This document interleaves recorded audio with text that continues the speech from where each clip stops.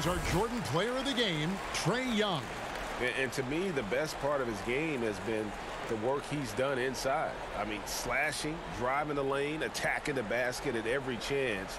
When he's had an opening, he's taken it. Now let's go to the sideline and catch up with our Hall of Famer, David Aldridge.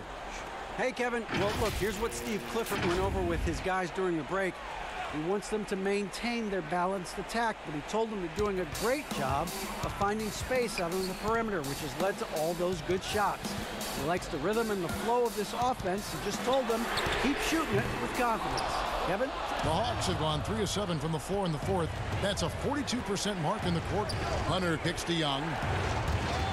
And Aaron Gordon gets the whistle that time. That'll be his second foul of the game.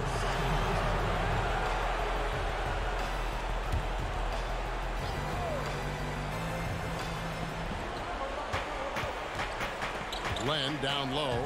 Vucevic on him. Hunter, the pass to Len. Down to 5 on the shot clock. Atlanta needs to get off a shot here. Cans it from downtown. And it's a 4-point Hawks lead. This is why people are just so high on Young, because he comes through with big shots in the game. Outside Gordon. Ross on the wing. And they wasted no time getting those 3 points back. Boy, you talk about killer instinct from Terrence Ross. What a huge bucket. That's going to be over and back. Not watching for the line that time.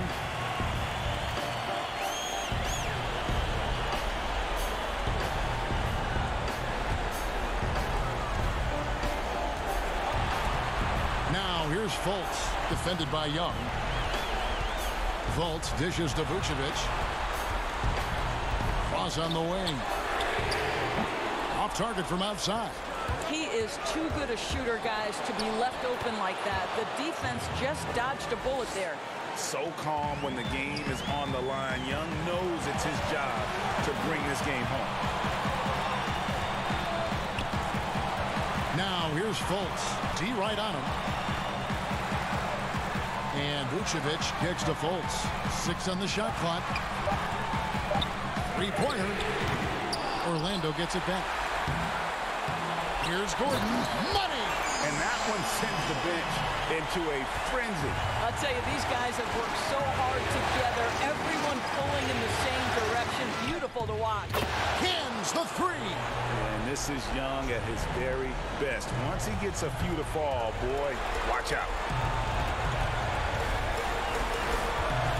Fultz looking around.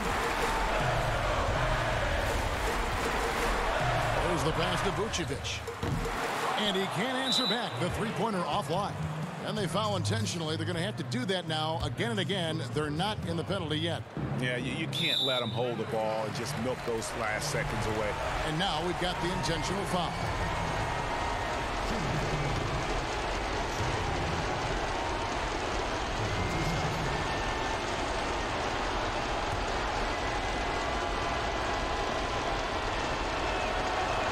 So the first one drops, and that puts them up by 5.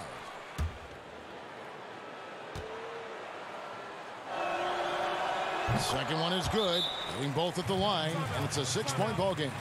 And that will add to a healthy lead after that trip to the free throw line. Time called here. The Magic decide to talk it over. They're behind by 6.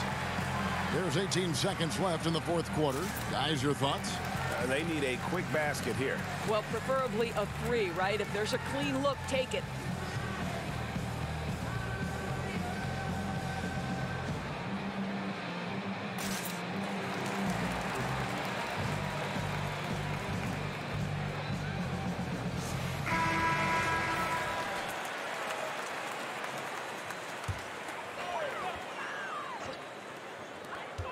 There's 18 seconds left here in the fourth quarter.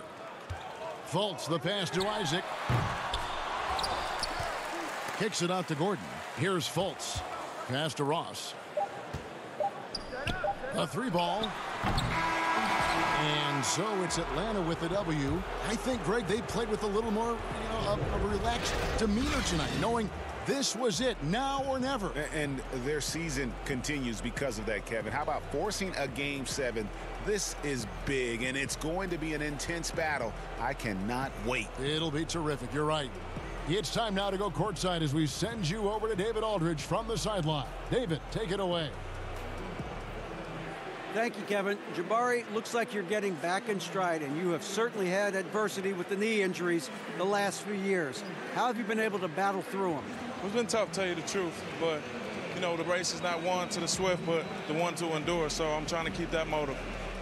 You have certainly endured and thrived, Jabari. Thanks for your time. Kevin, back to you.